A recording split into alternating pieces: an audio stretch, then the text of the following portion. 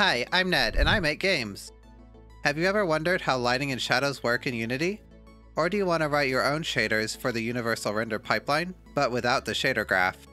Either because you need some special feature, or just prefer writing code by hand, this tutorial has you covered. In fact, this is the second part in a series about writing HLSL shaders for URP. In this video, I'll show how to add lighting to a shader. This includes a simple explanation of shadow mapping, how objects cast and receive shadows in URP, as well as an introduction to keywords and shader variants, an important concept when writing any type of shader. If you prefer written tutorials, check out the article version of this tutorial in the video description. You'll also find links to the rest of the tutorials in this series. If you're starting here, I would recommend watching the first video in the series, where we write a basic unlit shader. This video will continue directly from it. Before I move on, I want to thank all my patrons for helping make this series possible, and give a big shout out to my next-gen patron, Krooby-Dooby-Doo. Thank you all so much. And with that, let's get started. So far, we've learned how to write unlit shaders, or shaders not affected by any light. Obviously, lighting is a very important aspect of rendering, and programmers devote a lot of shader code to it. Luckily for us, URP provides a helper function which deals with much of it. In URP's lighting.hlsl file, there's a function called Universal Fragment BlendFong. It computes a standard lighting algorithm called the BlendFong lighting model. BlendFong is actually composed of two components. The first calculates diffuse lighting, which eliminates the side of an object facing towards a light. The second computes specular lighting, the shine or highlight that brings a smooth object to life. Open mylit forward litpass.hlsl, and in the fragment function, call Universal Fragment BlendFong. It returns a color, which we can just return as well. Universal Fragment BlendFong takes many arguments, but to keep things neat, it bundles them up into two structures. The first, called Input Data, holds information about the position and orientation of the mesh at the current fragment. The second, called Surface Data, holds information about the surface material's physical properties, like color. Define a variable for both. These structures have nearly a dozen fields each, but we don't need to set them all yet. Unlike C#, structure fields must be manually initialized. To set all fields to 0, cast a 0 to the structure type. This looks really strange, but it's an easy way to initialize a structure without having to know all of its fields. Now, pass input data and surface data to Universal Fragment BlendFong. Back in part 1, I mentioned that there are several differences between Unity 2020 and Unity 2021. Well, here's the first that affects our shader. In Unity 2020, URP does not have an overload of Universal Fragment BlendFong that takes a surface data structure. You'll have to pass in the fields individually, like this. For now, don't worry about what each field means, we'll get to all of them soon. Both to keep this tutorial more organized and to help you upgrade projects in the future, I want the same code to run in Unity 2020 and Unity 2021. Thankfully, there's an easy way to run different code depending on the current Unity version. You might have seen a #if preprocessor command in C#. Usually it omits code that should only run in the editor. #if is also available in ShaderLab and HLSL, where it's a common sight. If the expression following #if is true, then the code in between the #if and the #endif will compile. Otherwise, the compiler ignores it. #if can only depend on values that are known before compiling code, like constants and number literals. Unity provides a constant called Unity version, which contains the current Unity version as an integer, basically the version number with periods omitted. So in our fragment function, we want to switch between passing the surface data struct or its individual fields based on the Unity version. If the version is greater than or equal to 202.102, we can pass the structure. To define an else block, which works just like you'd expect, use #else. Inside, call the version with individual arguments. Now our shader code will dynamically change depending on which Unity version we're working with. In Unity 2020, it'll look like this. In 2021, it'll look like this. Pretty cool. For the future, if you need to support another possibility, you can use a #elif, which is short for else if. Here's an example for a hypothetical Unity 2030.3 version, but let's stick with the present. Check out your shader in the scene editor. it's now just a black sphere. To get back to where we were before, we need to set some data into the input structs.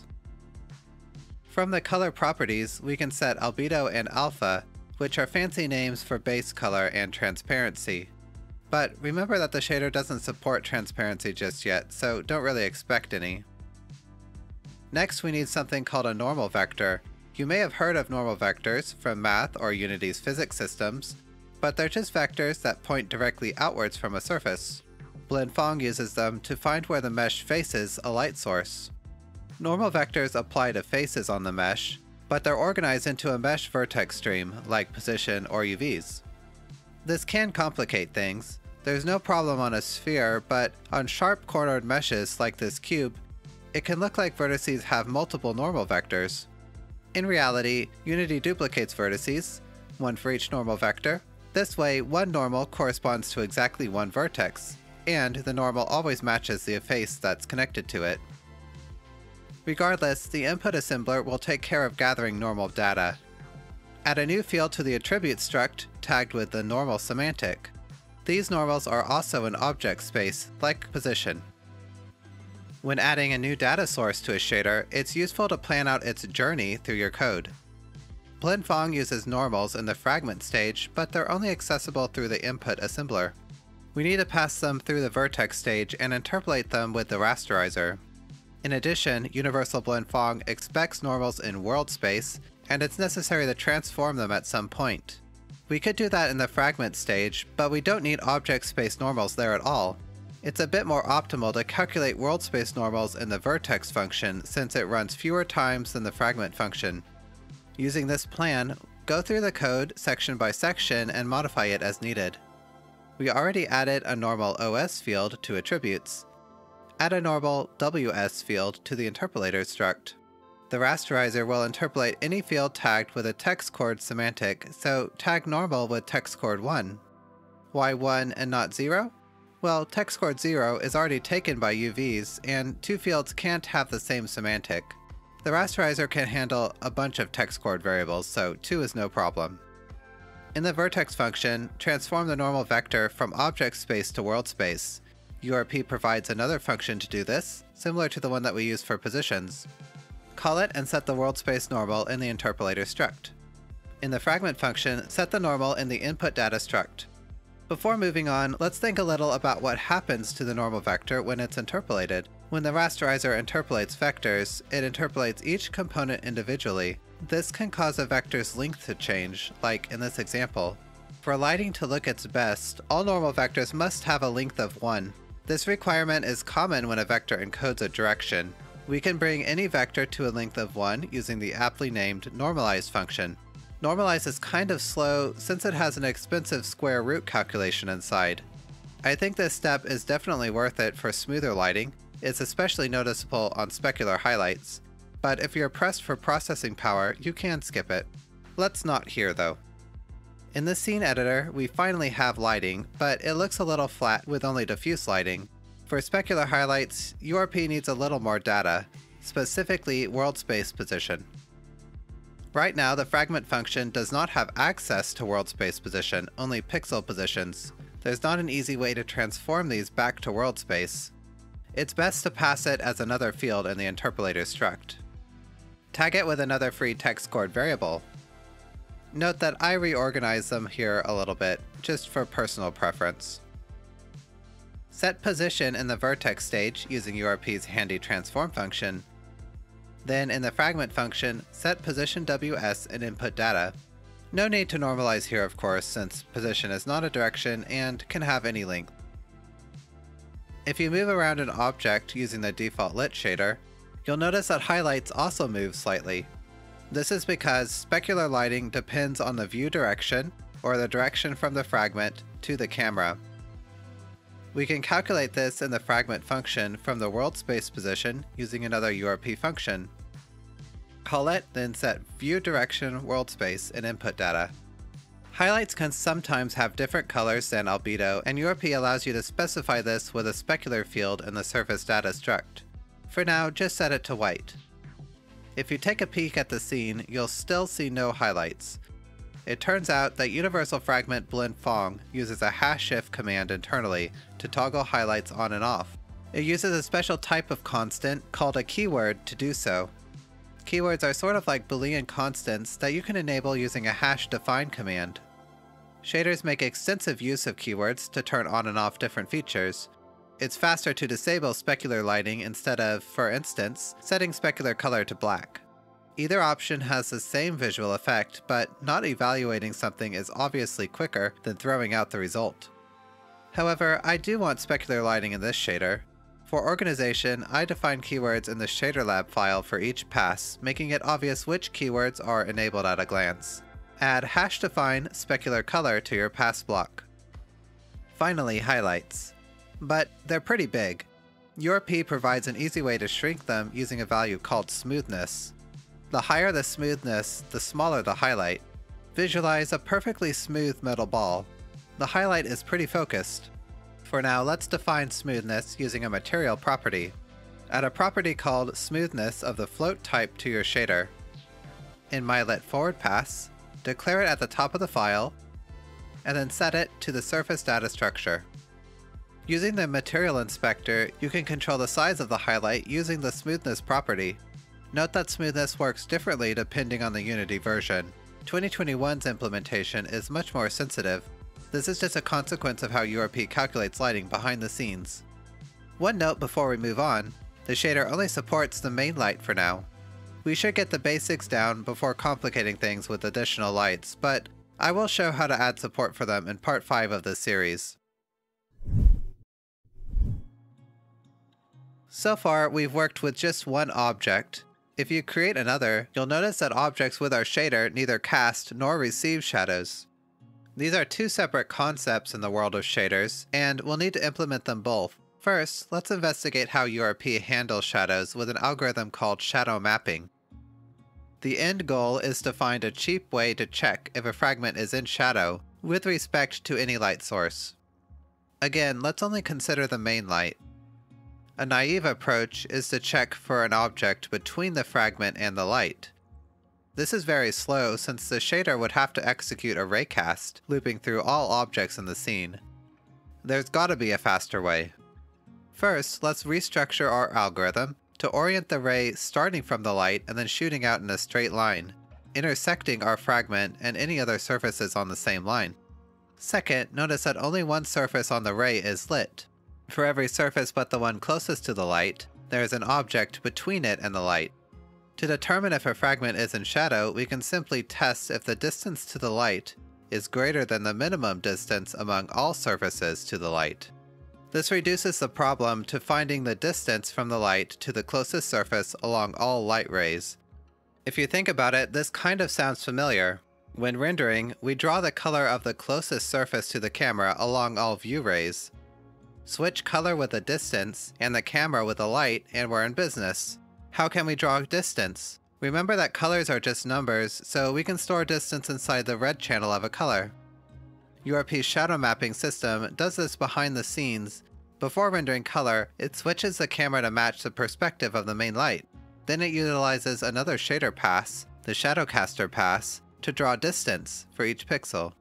We don't want these distances to draw to the screen though. URP hijacks the presentation stage and directs it to draw to a special texture called a render target.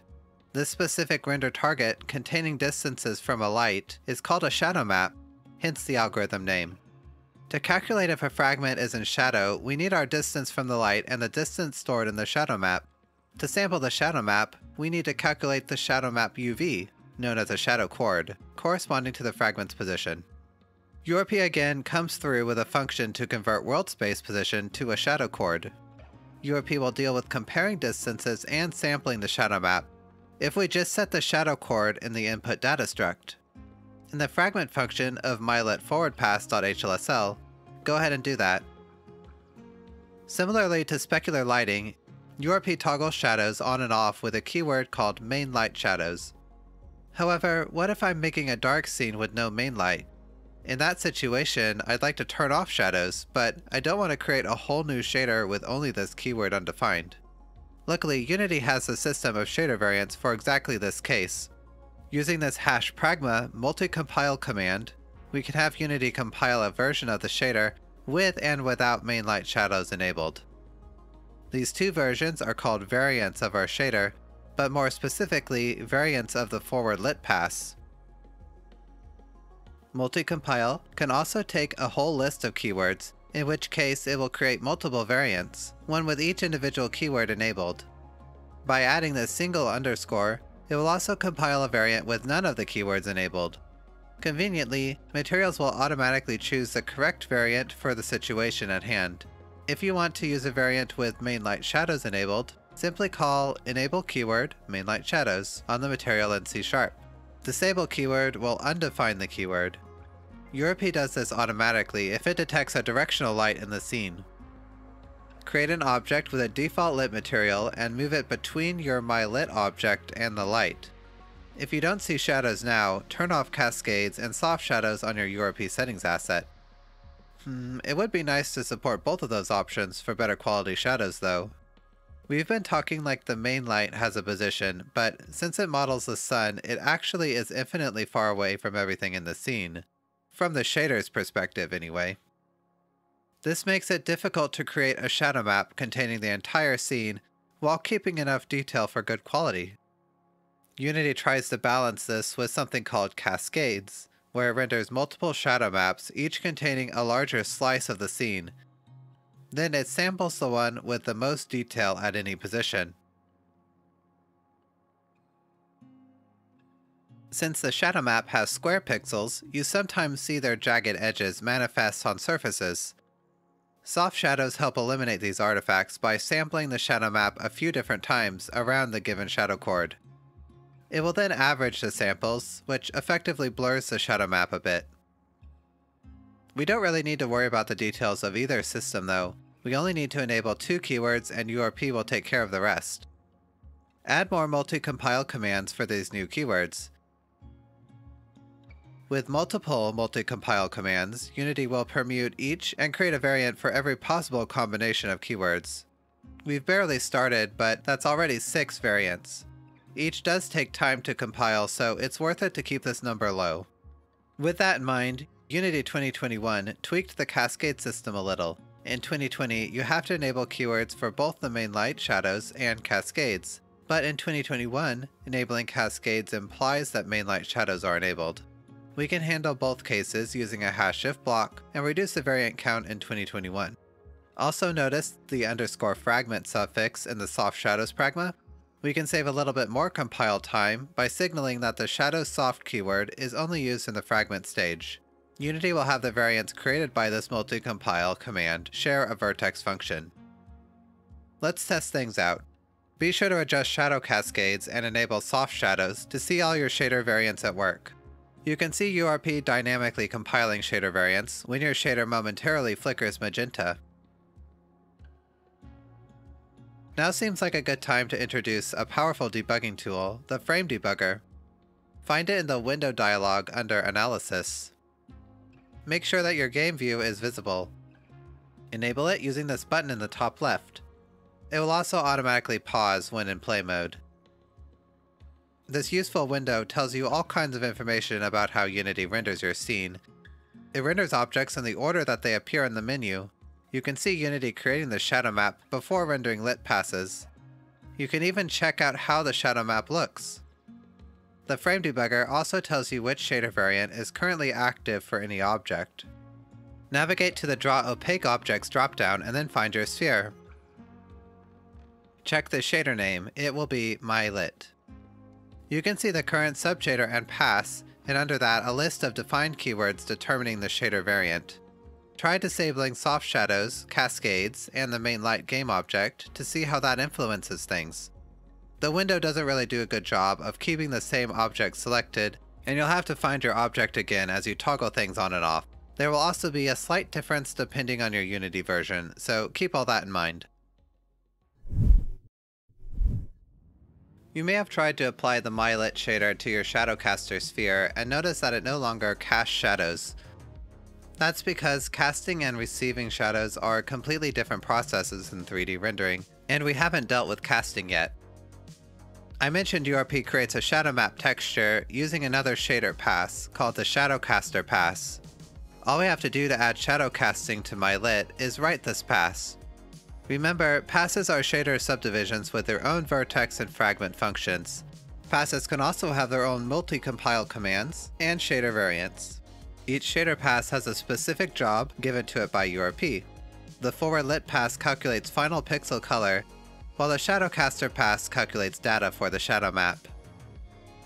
Honestly, this is all much simpler in practice than it sounds. URP takes care of calling the correct pass at the correct time and routing the output colors to the correct target. These abstract passes are kind of hard to visualize, so I find it's best to just start writing. Begin by adding another pass block to the mylit.shader file. Duplicate the forward-lit pass, changing the name and light mode to Shadowcaster. There will be no lighting here. Delete the specular color define and the shader variant pragmas. For organization, I like to write each pass in its own HLSL file. Change the hash include line to refer to mylit shadowcasterpass.hLSL. Then create a new HLSL file called mylit_shadowcasterpass.hLSL. Open that and start by defining the data structs. In attributes, we'll only need position, while interpolators only needs the clip space position. In the vertex function, call the URP function to convert position to clip space, and then set it in the output structure, and finally return it. In the fragment function, simply return 0. But wait, why do we just return 0? Isn't the shadow map supposed to encode distance from the light camera? It does, but the renderer handles this automatically. See, clip space positions encode something called depth, which is related to distance from the camera. When interpolating, the rasterizer stores the depth of each fragment in a data structure called the depth buffer. Unity utilizes the depth buffer to help reduce something called overdraw. Overdraw occurs when two or more fragments with the same pixel position are rendered during the same frame. When everything is opaque, only the closer fragment is ultimately displayed.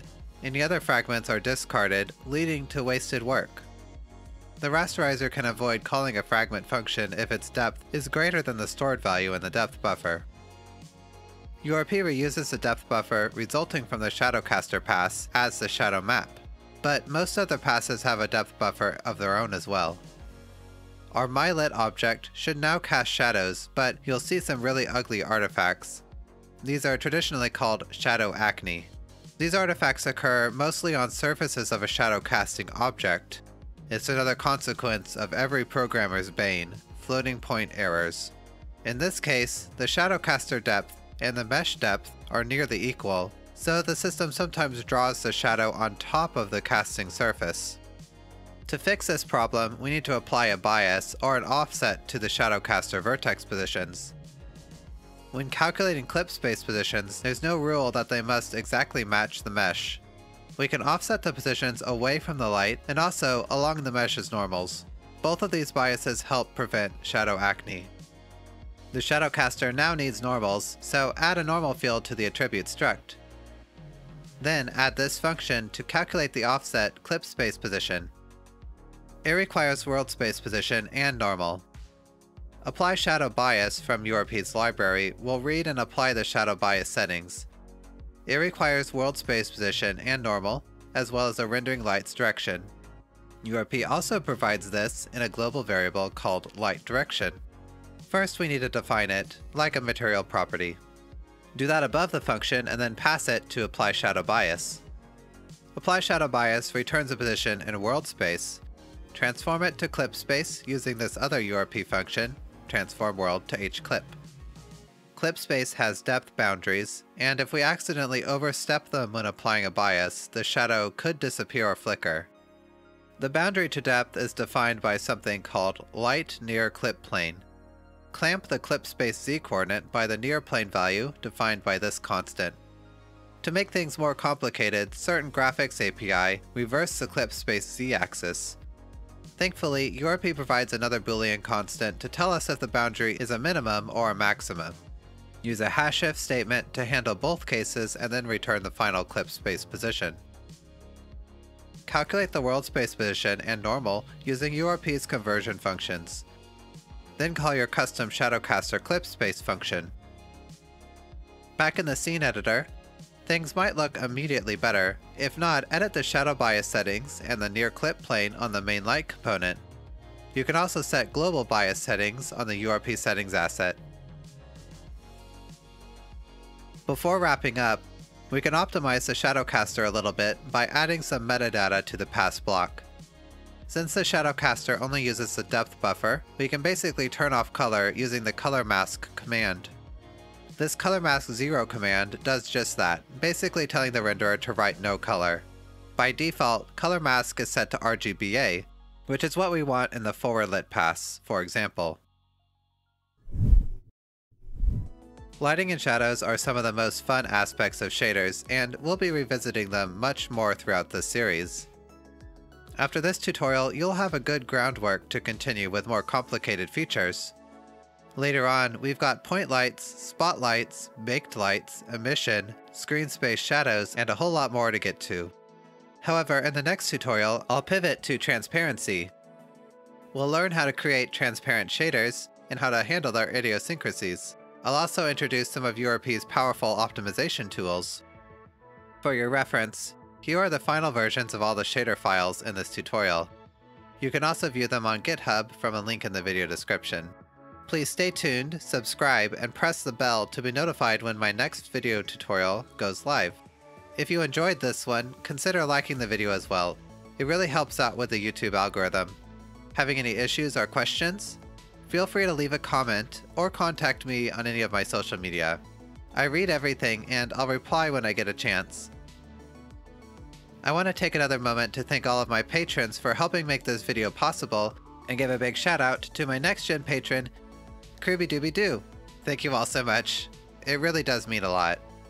And if you want to download example shaders from this tutorial and all of my other ones, consider joining my Patreon too. Thanks so much for watching, and make games!